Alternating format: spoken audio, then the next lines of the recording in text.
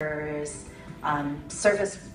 providers, service industries, in hospitals, in daycare centers, mostly jobs that can never be exported but are easily exploited and very often invisible. A woman who cleans your office or a man who cleans your office, if you're in a gleaming office building, does so in the middle of the night.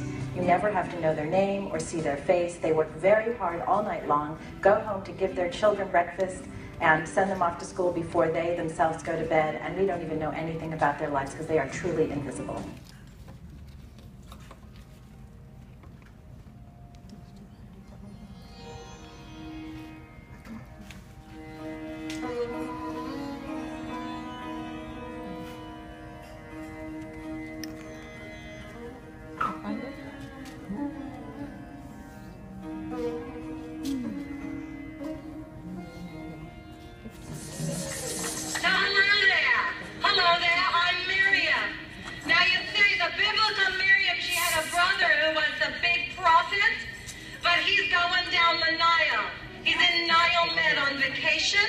So I'm here to talk to you a little bit about the Pharaoh. Can you say that? The Pharaoh? The Pharaoh! The Pharaoh was some guy a long time ago, and he was a tyrant. Can you say that? Tyrant!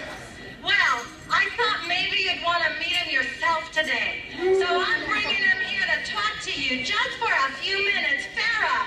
Pharaoh, where are you?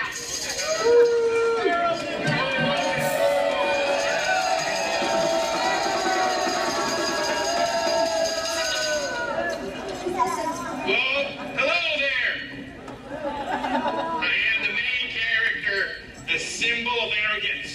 That's right, that's me. You know who I am, right? My stubborn tyranny over human beings makes me a great villain in the Bible.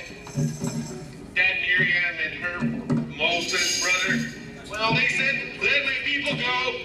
They said, lead justly and wisely. And I say, no, I will not let them go.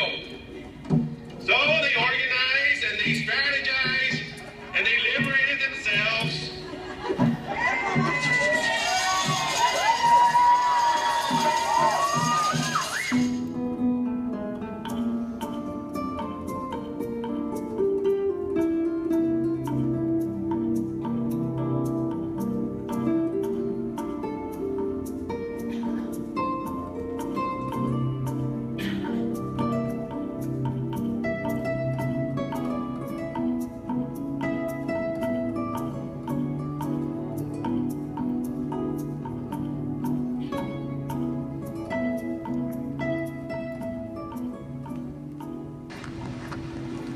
We are here today on this afternoon, which we are really kissed by the good weather, to hear about and to stand up for janitors who serve our community, who serve our city, sometimes without us ever knowing that they are in our midst.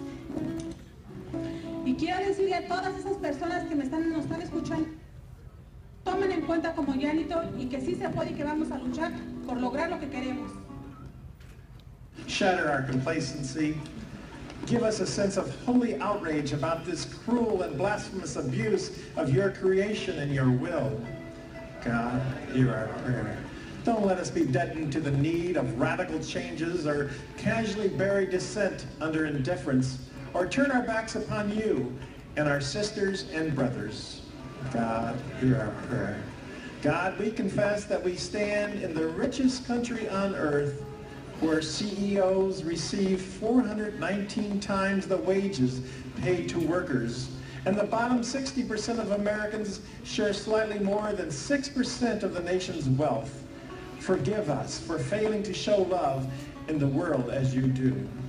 Oh, for a world preparing for God's glorious reign of peace, where time and tears will be no more, and all but love will cease.